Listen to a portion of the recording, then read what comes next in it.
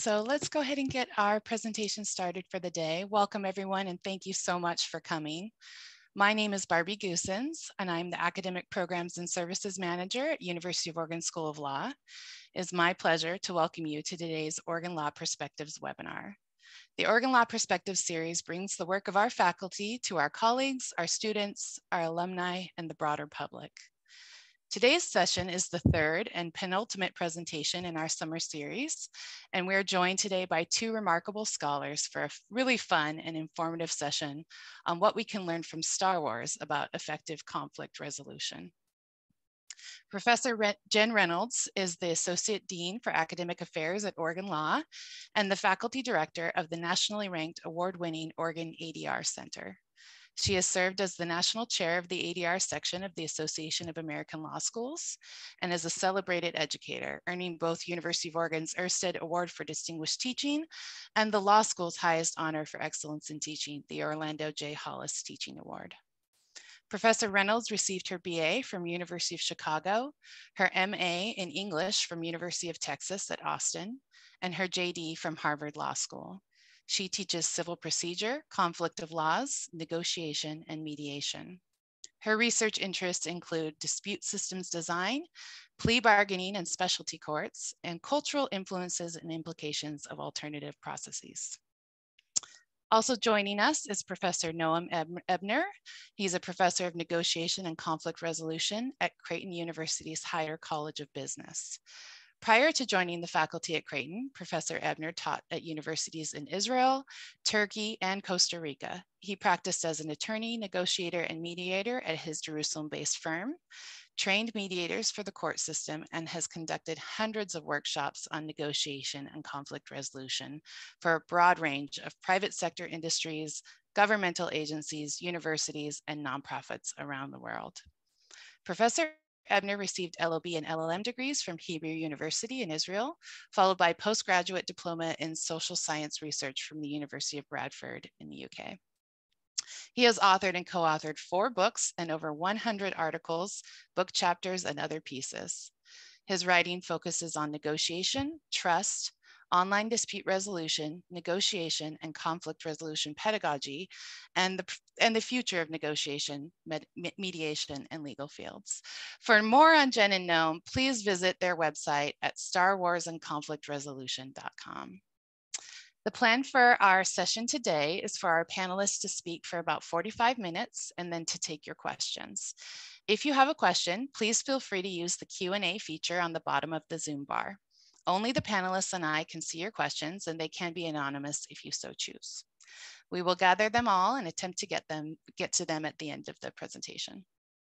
For those of you who are seeking CLE credit, you will receive an email after the event requesting your bar number so that we can report that back to the Oregon State Bar. Without further ado, please join me in welcoming our panel. Go ahead and take it away, Jen. Well, thank you so much. Thank you so much, Barbie. Let's see. It is very wonderful to be here today. As Barbie said, I'm Jen Reynolds. I'm a professor here at the University of Oregon School of Law. I'm very grateful that my dear friend and co-editor, Noam, is here with me for this session. Noam and I met a long time ago, I think at a conference on alternative dispute resolution. Anyway, we've been talking about Star Wars and conflict resolution for at least 7 or 8 years now. And at some point, we started plotting out a project for studying conflict and negotiation through Star Wars. So our plan today is to talk briefly about this project before we turn to some recurrent conflict and negotiation themes in the Star Wars saga. I'm going to say a few words about the focus of our project, which has been books so far mostly, and then Noam will provide an overview of the purpose and our mission when it comes to this project. And after that, we will get to some Star Wars. So just very briefly, here's our book. This is our book, Star Wars and Conflict Resolution. This book came out 7 months ago in December of 2022. It was published by DRI Press. Noam and I did not write all the chapters in the book. It was a community effort. We had chapters by more than 24 conflict and negotiation experts both practitioners and academics. These were amazing contributors. They wrote chapters on diverse topics such as power, emotions, unconscious biases, difficult tactics, conflict styles, and of course, conflict resolution processes like negotiation, arbitration, mediation. We were also assisted in this work by 5 incredible University of Oregon law students. A couple have graduated, we've added a couple more, and we could not be more thrilled with them. We're now working on our second book. It has the nickname of Episode 2. That's what we call it. This book is going to build on a lot of the topics of the first book while adding quite a few more. So in this book, we're going to have chapters on leadership, the structural dynamics of conflict, the role of greed, stress and power, workplace dynamics, and much more. So our second book is going to have 20 chapters. Our first book had 18. And we are organizing the chapters of the second book around the trilogies. We do have some stuff on Rogue One in there, but we mostly focus on the 3 trilogies of the Star Wars saga. So we're very excited about this next volume. It's hard not to think about a third book, but we don't want to get too far ahead of ourselves. So with that, tell us about the purpose and ambition, Noam. It's really hard to talk about Star Wars without thinking in threes. There's just no way around that. So I guess the basic purpose of this, sort of as Jen and I were just talking about Star Wars and conflict for fun, and because we're nerds, but to move past that, we both realized how often in our teaching careers and in our training careers, so many people have mentioned in our classrooms that this stuff, this knowledge of negotiation, this basic awareness of how to function well in conflict, isn't just something that we need for whatever purpose we came here for. Let's say law students or lawyers taking a training, or managers taking a course. This isn't something that we only use for our professional life. And everybody needs to know this for so much of our day-to-day interpersonal life. And as we realized that, and it struck true with us, for us as it did for everyone else. And it occurred to us that if everyone knew just a little more of this, then imagine that world. Imagine what that world could look like. And whether you're into world peace writ large, or just into communities functioning better, business functioning better, the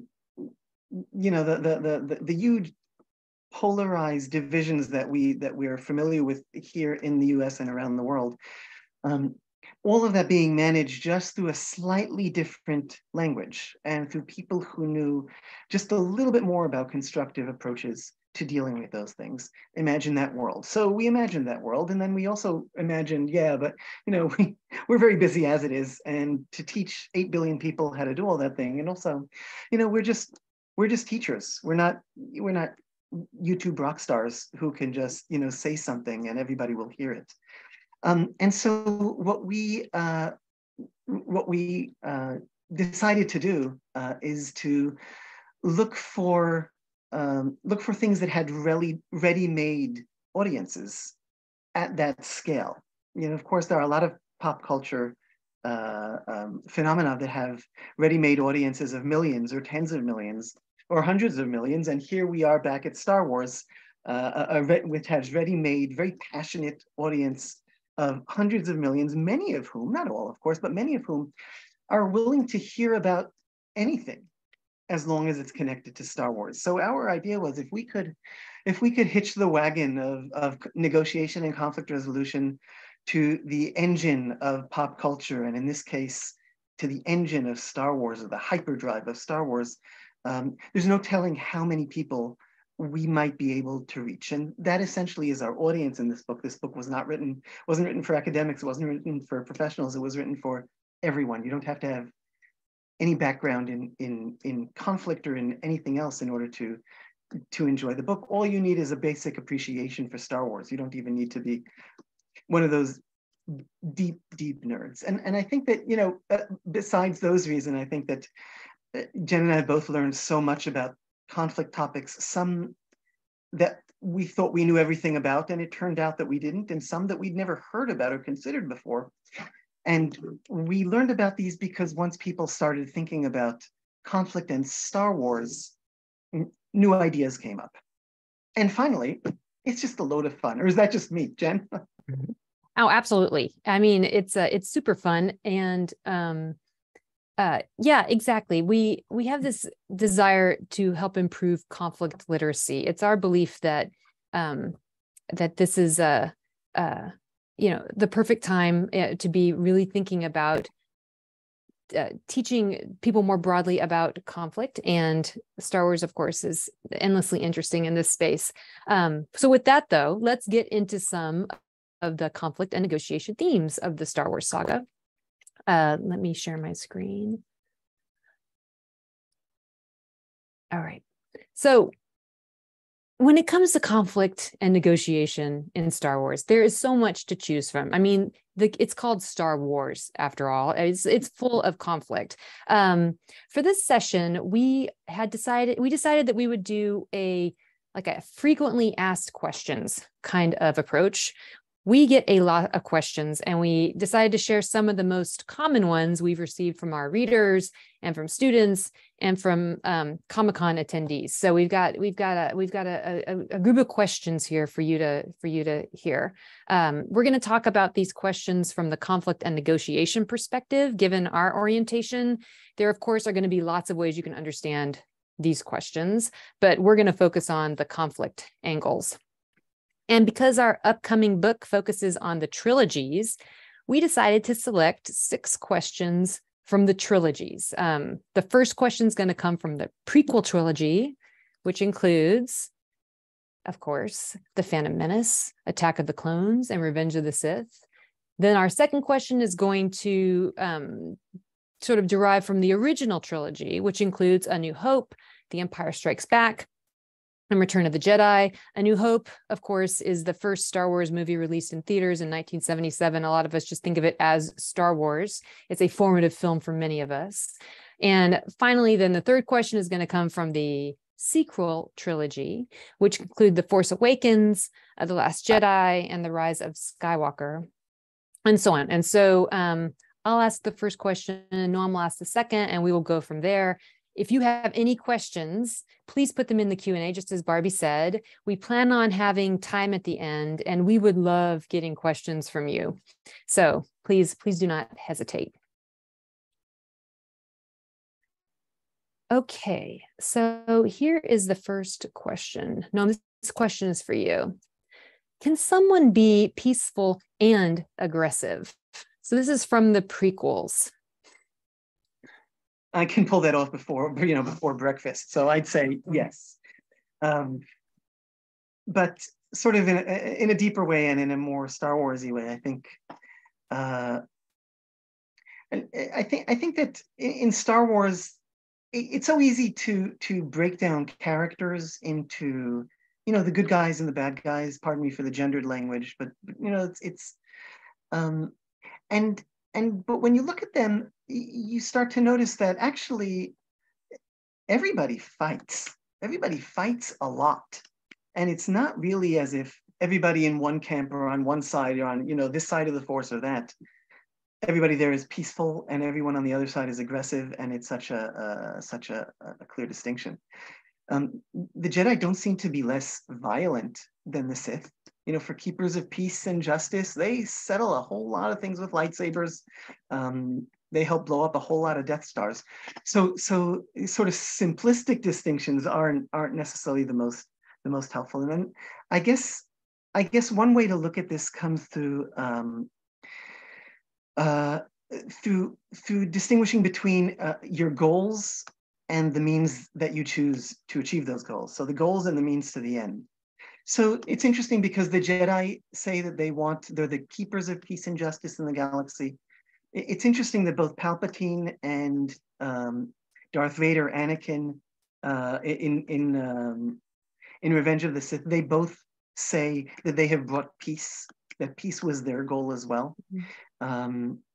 And so, again, it's hard to make that distinction, but one distinction that you can make is that you don't see the Jedi initiating galactic wars. You don't see the Jedi building Death Stars.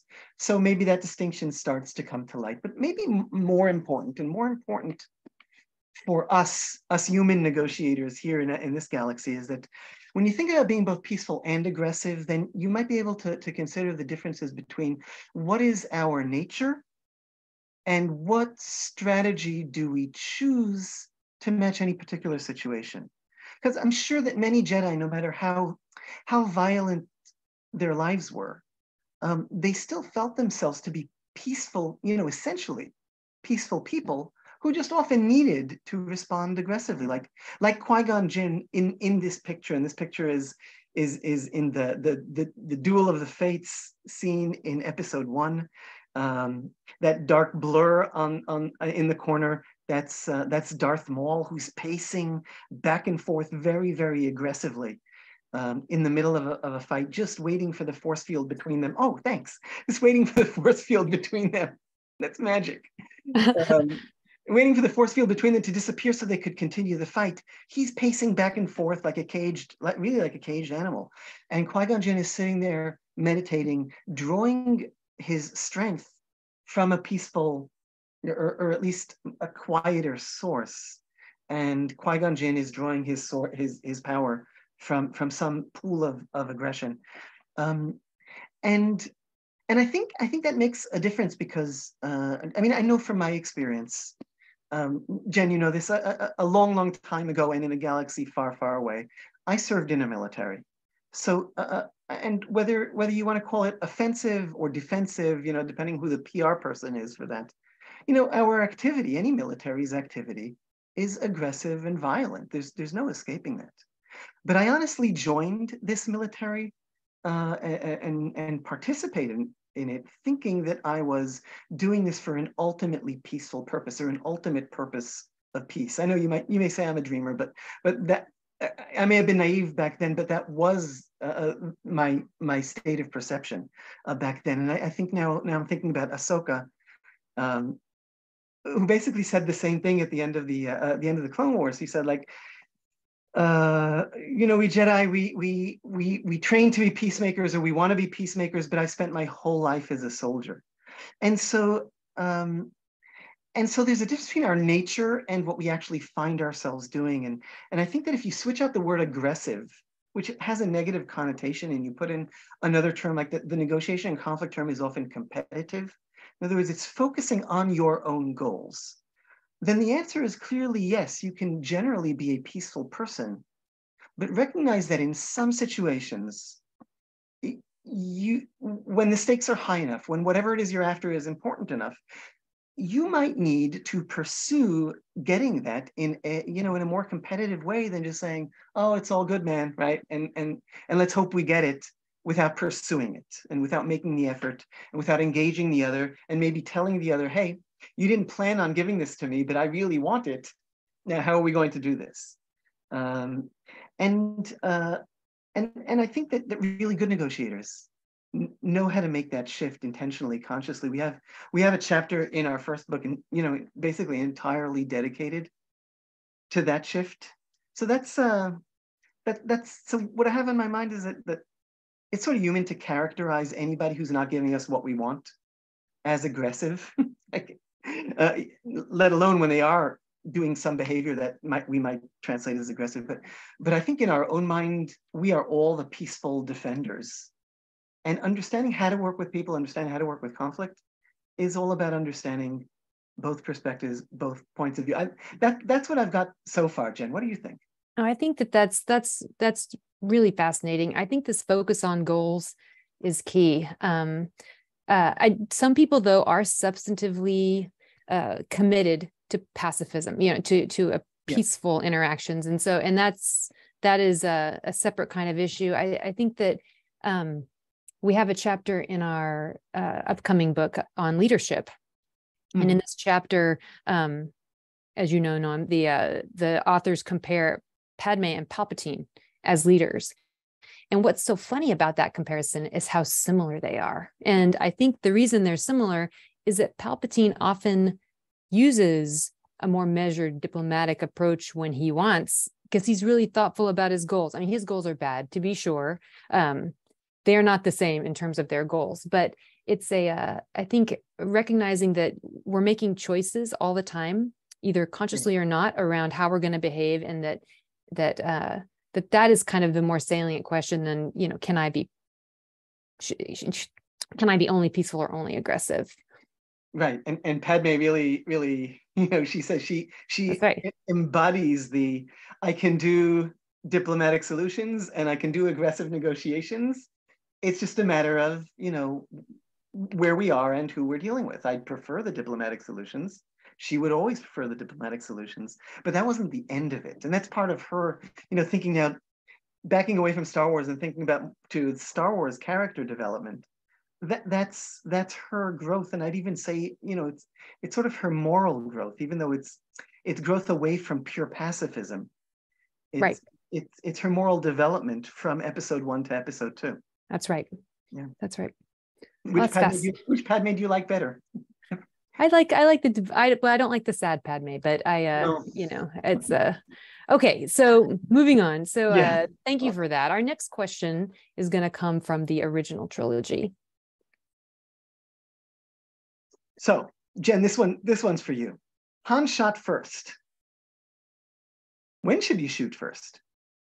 Okay, thank you for this wonderful question. This is actually one of the most common questions we get. In fact, we do have a chapter in our book on this very topic, specifically about whether Han behaved ethically when he shot first in this interaction with Greedo. So as you see here, and just to refresh your memory, in the very first Star Wars movie, A New Hope, Greedo, the bounty hunter, tracks down Han Solo to the cantina, and then while they're talking, Han secretly positions his blaster under the table and shoots Greedo dead in the middle of the conversation.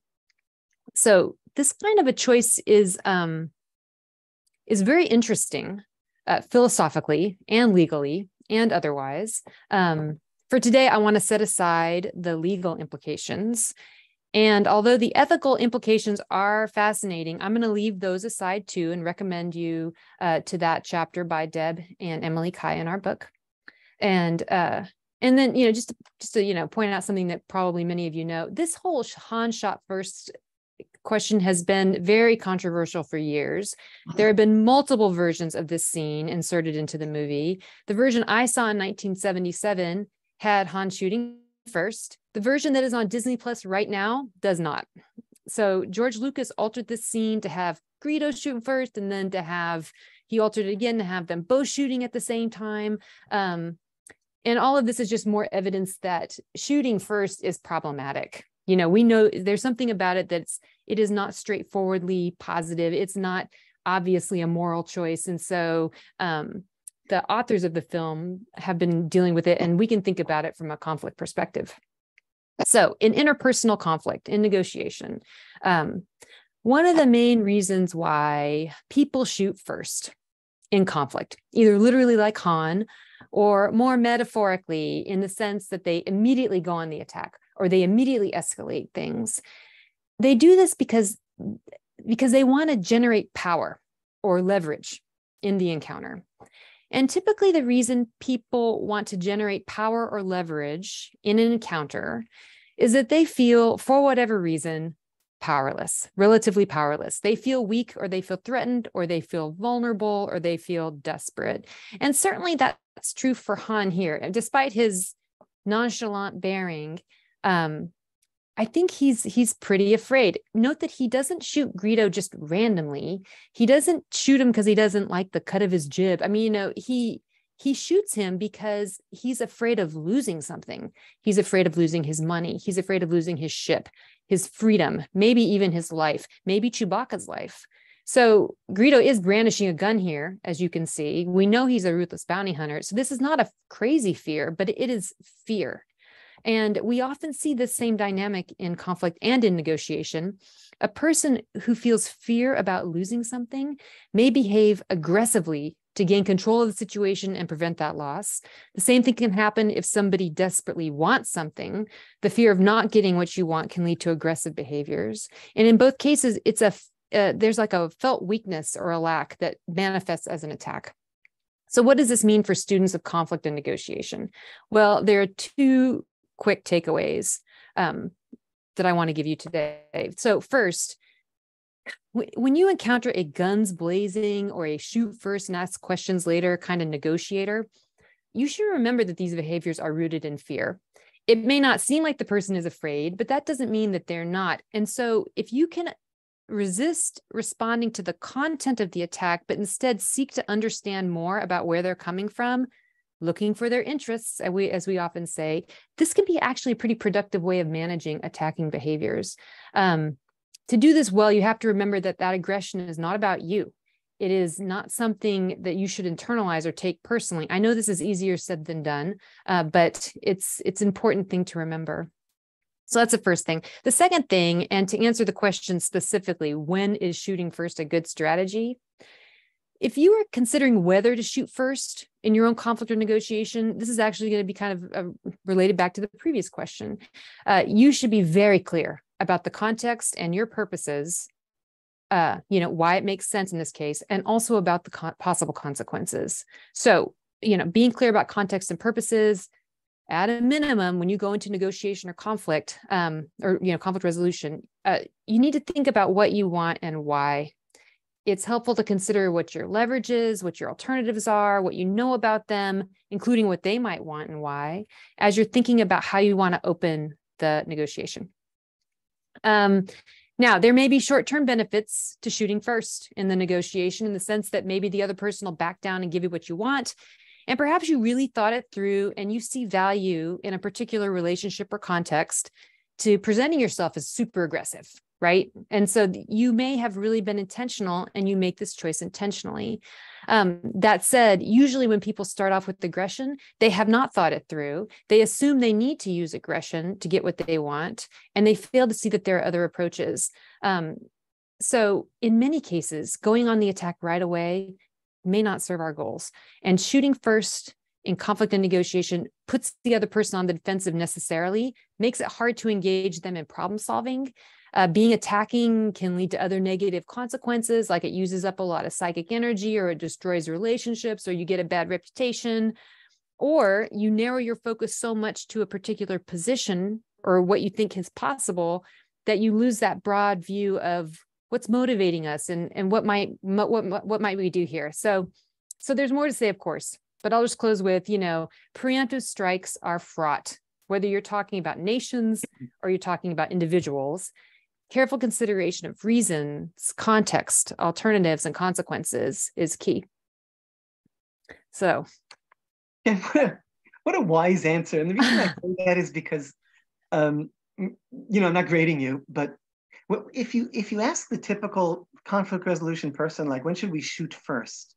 The answer is typically never. And while you did say and summarize that it is fraught and you need to think about it very, very carefully, I'm concerned that perhaps too many people who work in conflict, with conflict, and resolve conflict don't think it through from the other side. That might there be situations in which it is either a good idea or a necessity, and if we actually gave it some thought, we might then be able to do it not from fear and not from knee-jerk reaction to a situation, but rather from wise. We need to, and to do it proportionately, so that you're not incurring that kind of backlash that you described, whether it's backlash of the other party trying to hurt you even worse, or a backlash of them not wanting to work with you because they're now on the defensive. Food for thought. Yeah, indeed. Thank you. Yeah. Okay, so let's turn to our third question. All right. Here we go. What makes us join the fight, Noam? So in Star Wars, everybody fights a lot, and nobody, very few people seem to be reticent about fighting. And there's this one point that's really a very, very surprising point in the sequels in Episode 7, where Finn and Rey meet Han Solo, and then they meet Maz Kanata, and they're on their way to join the Resistance, who are the new rebels. And all of a sudden, Finn says, "No, I'm not coming." And that's such a surprising moment.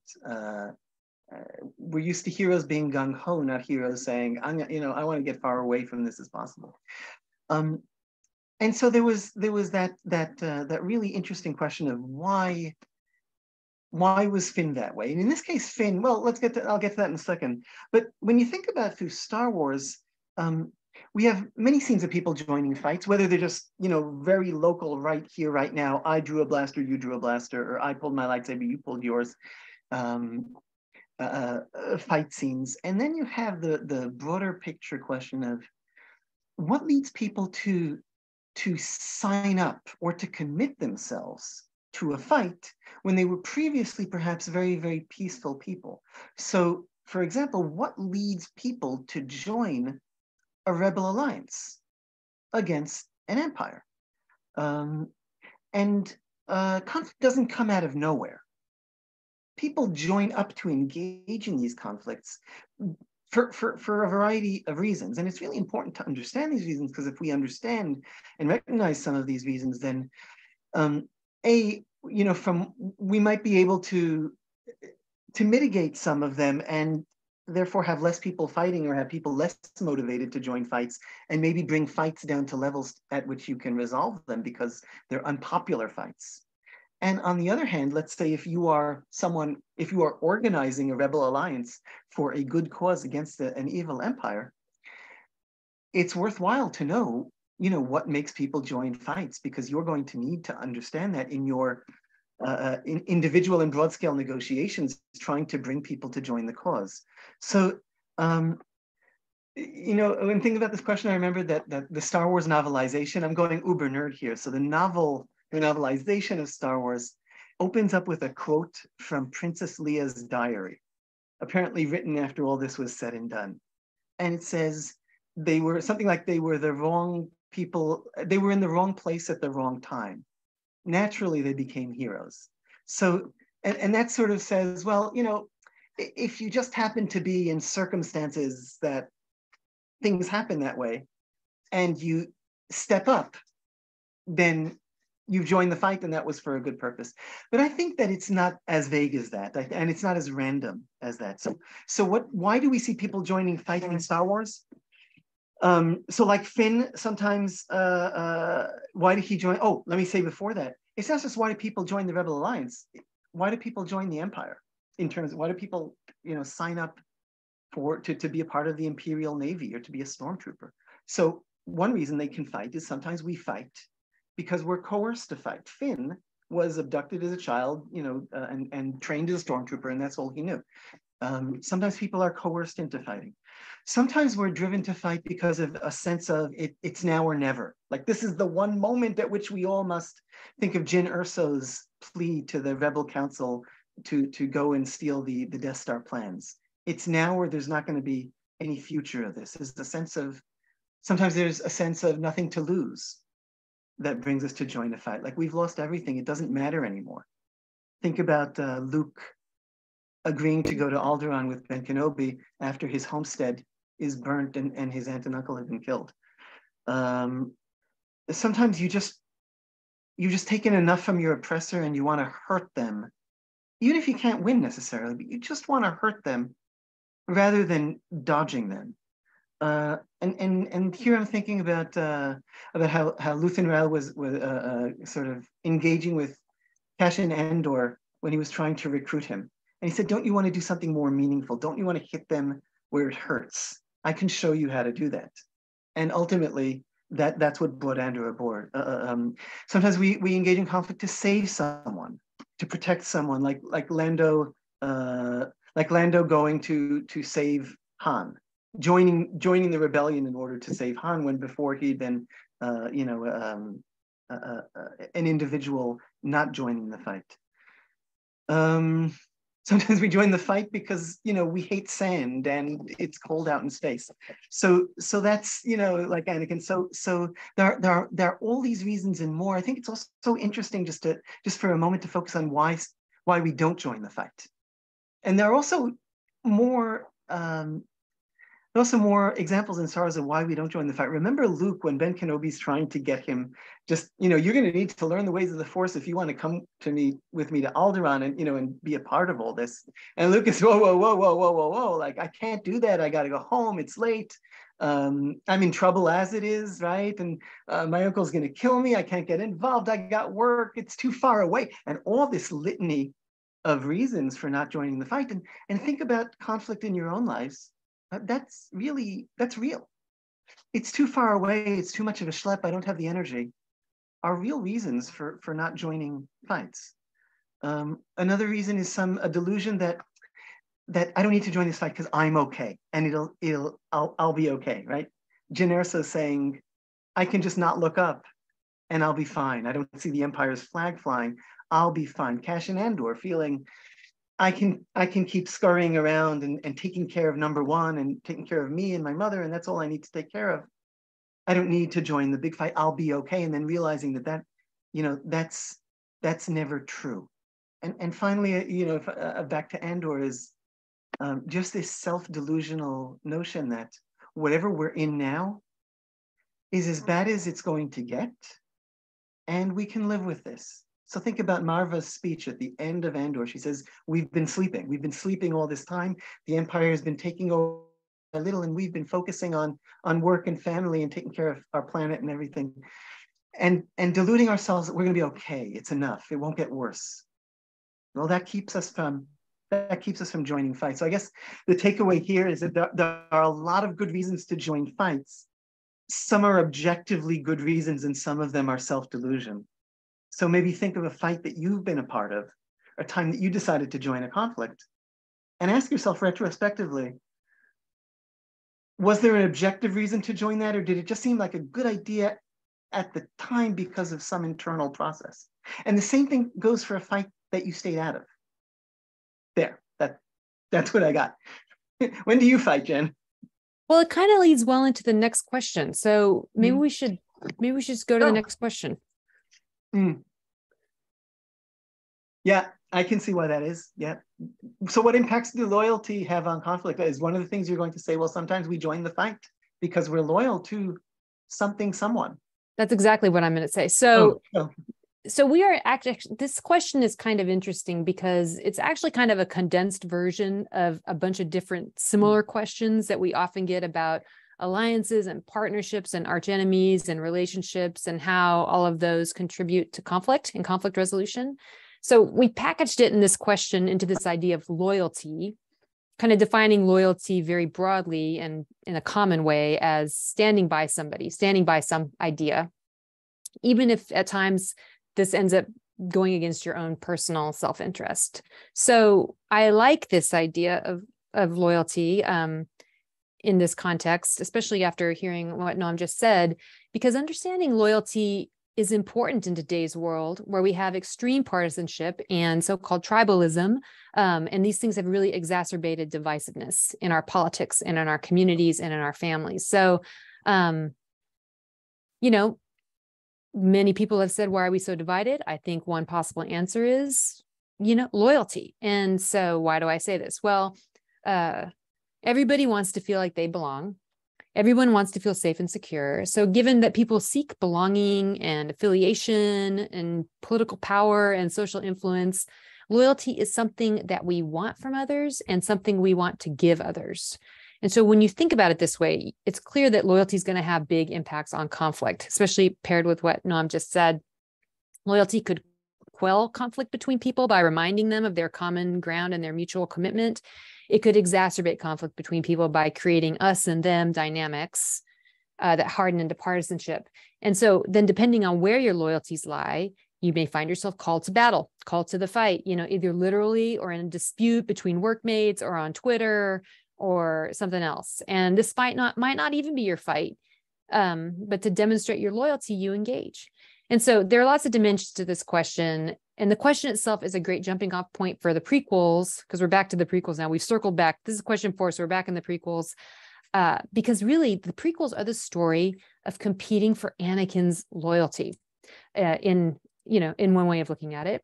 So you can think about the prequels through the lens of Anakin's shifting and sometimes incompatible loyalties to his mother, to Padme, to the Jedi Order, to Qui-Gon, to Obi-Wan, and finally to the Emperor.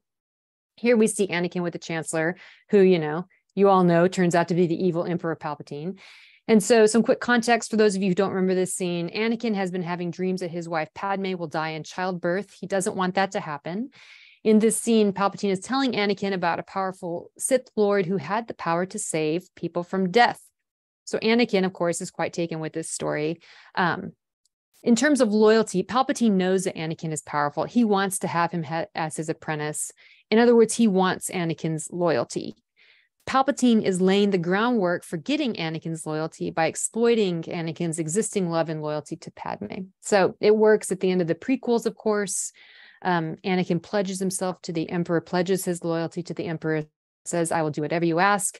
And, he sounds almost relieved when he does, because it's been a lot of turmoil for him trying to figure out to whom he is loyal and to what. So we have a book in our chapter in our book that outlines these same dynamics in terms of interests and values. They use sort of a different frame. There's like a tension, they say, for Anakin between the values he holds as a Jedi and the interests that he has around his own status and around Padme. These two things are in tension. And we can think of these same tensions when we think about loyalty. So if you have deep or political or ideological differences in your family, you're going to know what I'm talking about when I talk about these tensions that around how do you remain true to your principles and true to other people at the same time. It is very surreal to love someone and at the same time think to yourself, but only a bad person could hold their views. How can I love a bad person? Am I perpetuating their bad views by loving them? And so on and so forth. Our loyalties create dilemmas and tensions for us. And so given all this, when we look at this question and we ask what impacts loyalty has on conflict, we see really two different conflict spaces emerge. There's an external space where you have loyalties creating allies and divisions. And in this external space, partisan energies spark or they escalate conflict. And this is especially true given that partisanship can affect perception, and then partisan-fueled perceptions of contested events can make conflict more likely and more difficult to resolve. Which then brings us to the second conflict space that emerges when you think about loyalty, which is the internal space, where loyalty to different ideas and people can cause you to experience an internal struggle that can be very painful. How do you resolve these competing loyalties? Of course, one strategy the Jedi used was to forbid attachments. You're not allowed to marry. You're not allowed to stay with your family. Get those deep loyalties out of the mix. But shutting down those impulses for human connection doesn't work out for the Jedi. And certainly conflict experts would not advise refraining from relationships as a conflict management strategy. It's not a good idea. I know we're running short on time, so I'll just wrap this up. I'll leave you with one last thought on loyalty and conflict. Years ago, I was conducting a training where people were in a simulation and they could form alliances or not. And they were supposed to do so based on whether or not the alliances made sense for them. One of the participants I had formed an alliance with somebody who was a bad alliance partner. And this person totally took advantage of him. And the guy ended up doing terribly on the exercise. And afterward, we were debriefing and I said, "Why did you stay with this terrible partner and vote for everything that he wanted?" And he just said simply, "Well, I gave him my word. And so that's what I had to do." And he was kind of embarrassed, although he didn't know what else he could have done. His partner admitted in the debrief that he had been completely manipulating him. And it led to an interesting discussion about how you remain loyal, but also question. How can you remain loyal, but also open? How do you remain loyal to others and to yourself at the same time, right? So this is, I think, one of the core challenges that Anakin faces and tries to resolve by just becoming loyal to one person and one thing, the Emperor. But ultimately, we know that that even doesn't work out for him because he's more complicated than that. And this is one of the reasons we love Star Wars so much. So, okay. Just as you talked about that simulation participant, I was thinking about Han and Chewie, that Chewbacca must go through that same thing, 6 times before breakfast every day, Han goes off and does some crazy thing, and Chewbacca's thinking, why am I in this? And, oh, because I promised, right? And so he sticks with him no matter what. Yeah, exactly. So there's a certain amount of that I think is healthy and good. There's just that line that we all have to sort of be examining so that we're not in the situation where we're blindly loyal. So I guess maybe it's important to think of loyalty as active, not passive. The blind loyalty that Anakin gives to the Emperor at the end of Revenge of the Sith, that makes possible all kinds of manipulations and bad things that don't even really match, I think, the person Anakin is. So, okay. I mean, obviously he's complicated. All right. So a time check. Let's do our 5th question, Noam, and then see where we are, because I don't want to miss out on any of our audience questions. Does that sound good? I actually think that we might be right there, and we should take audience questions and see if we have time left afterwards. Okay, that sounds fine. And audience, if we don't get to our last 2 questions, we will put them up on our website, our answers to them, because they're very exciting questions. And just to preview them for you, I'm just going to show them the questions. Is that okay, Noam? Yeah, sure. So that, so one of the questions is going to be, is Luke a good negotiator? The answer may surprise you. And the final one is going to be, how do we resist an oppressive evil empire? So this is word for word a question I got at the Emerald City Comic-Con this past March. And I think about it all the time now since I've been asked that. And of course, it's a story of Star Wars. So we will answer both of those on the web, but let's look at the questions. Thank you so much, Jen and Noam. Looks like we have one right up here at the top. If someone doesn't like something that you like, i.e. sand because it's coarse, rough, and irritating and gets everywhere, what is the best way to validate their feelings while also advocating for your perspective? And bonus points if you can connect that to something in Star Wars. Well, it's a direct quote and it's very, very cute. We appreciate that quote. Noam, do you want to start? I'll happily start. And I think the best we can do is I'll throw out an aspect, you throw out an aspect, and let's see. This comes up in a lot of situations generally when we ask about the notion of empathy. How if I understand the other, if I try to seek to understand their point of view, that's a little scary. And one of the reasons it's scary is because then I won't be able to advocate for my own position as significantly or as aggressively or as whatever it is as I would if I didn't know their point of view, if I didn't know what was motivating them. And I think that in general, it's very helpful, not easy, very helpful to separate between the notion of recognizing that they have a very different outlook on things. They like sand, they hate sand, I like sand, let's say, or they think this is worth X and I think it's worth Y. They feel hurt, okay? They feel I did something to them and I feel I didn't do anything to them. There's a big difference between recognizing that that's how they feel and acknowledging that that's how they feel, and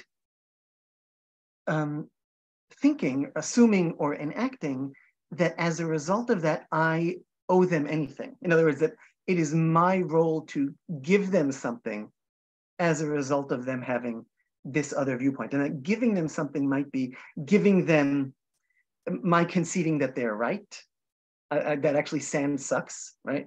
Or my giving them saying, oh, you're right, so I'll ask for a lower price because you're right. Now, if you can separate those two things, then you'll be able to handle these conflicts. You'll understand the other better. You just won't feel that instant pull to pay a price for it. That'll also encourage you to ask more questions about them because it's not as scary anymore. Jen, what do you?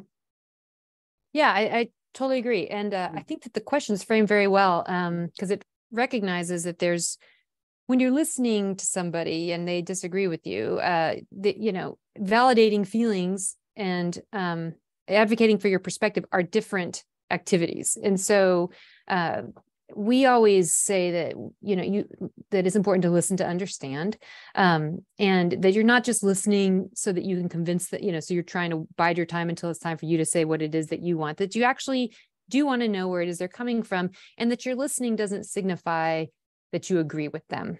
Right. So to the extent that the question is about, how do we sort of coexist in these when we have differences, I think that those are just pretty good rules of thumb. To the extent the question is about, they don't like something I like, but it's important to me that they change. Right. So like, it's important to me that they like what I like. So, you could imagine like a married couple, talking about like what to name the child or whatever it is, something that they disagree about, and you want to change their mind. It's not like good enough for you just for them to have their view and you to have your view, and you both understand each other's views.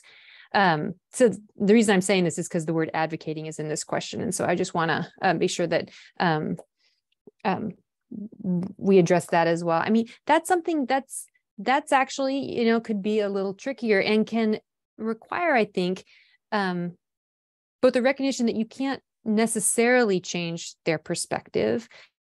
You can't seek to understand it and understand what sort of underlies it. So to the extent that you can figure out why they feel the way they do, you often have a path forward to having kind of a deeper conversation around what might work for the both of us. It may not be that your perspective on that sand is great, ends up winning the day, but it could be that you arrive in a place that you can't completely predict from the beginning just by engaging in this learning conversation. And, just to put to just put a reminder on it, the fact that you've listened to somebody else and try to learn their perspective, you also should feel like you can assert your own perspective and be listened to as well. So it's a two-way street, empathy and listening. Thank you both. We have another question. What lessons can we take from Star Wars to help inform national and global negotiations to address the climate crisis? Any thoughts on that? Okay, I do have a couple of thoughts. This actually kind of reminds me a little bit of what some of the things I was going to say about the oppressive evil empire. Because in our world, in superhero movies, you have superheroes, and then you have a very obvious villain who is who looks like the emperor, who has lightning coming out of his fingers, who cackles maniacally, and this sort of thing. And we have different kinds of challenges that we face. We have different villains that we face: climate change, poverty, the various problems that the world, is confronting and has been needs to work through. And so I think that Star Wars gives us some good advice for how to move forward in those spaces, and maybe some bad advice. And so I'll just say a couple of things and then see what Noam has to say. But in terms of good advice, I think that Star Wars really does emphasize the importance of identifying your strengths, leaning into them, training, and preparing yourself so that you can be effective in the moment. So there's sort of a individual prep kind of focus, Luke training to be a Jedi. It also really emphasizes the importance of relationships. One of the things I think we need to do with respect to the climate crisis, et cetera, is really emphasize the human dimension of these crises and the cost to humans that these things have. We move into abstractness so easily in our kind of political conversations, and it's important to keep, I think, a focus on people when we're discussing. And Star Wars is very much about relationships, and the importance of relationships. I will say that a way that Star Wars doesn't really help, and something for us to all contemplate, there is kind of a message in Star Wars that a small band of rebels is the only way to effectuate change. You can't work through the government. It's gridlocked, it's corrupt, it's ineffective, and this is bad, because one of our most powerful ways of resisting, bad things in our world is by voting and by having, effective government. And so I think that it could be better in that respect. But anyway, sorry, Noam, go ahead. I think your answer is much more pertinent, or at least much more on the conflict resolution and negotiation level of things, because my answer is more onto the conflict resolution / political science realm of things. If there's anything that big picture that I think from Star Wars is teaching us is that without effective planetary governance, we are unprepared to face large-scale crises. And the notion of, our notion of functioning within 170 to 190 or to 205, depending on your number, nation states is remarkably antiquated, and it's also counterproductive. It serves all sorts of purposes for identity and for culture. It's killing us as a planet. And I hope that at some point, and since this is all we know to do, we don't really, many of us don't really consider, hey, could there actually be a planetary government? And I know we have the UN, but I'm actually talking about something that is far more effective, has far more power, and of course, as Jen said, that we actually get to vote for, but still manages to look at the big picture and offer big picture solutions. If you look at examples in Star Wars, we see representatives of systems and representatives of planets. And that's the level at which most planets are represented and governed in Star Wars.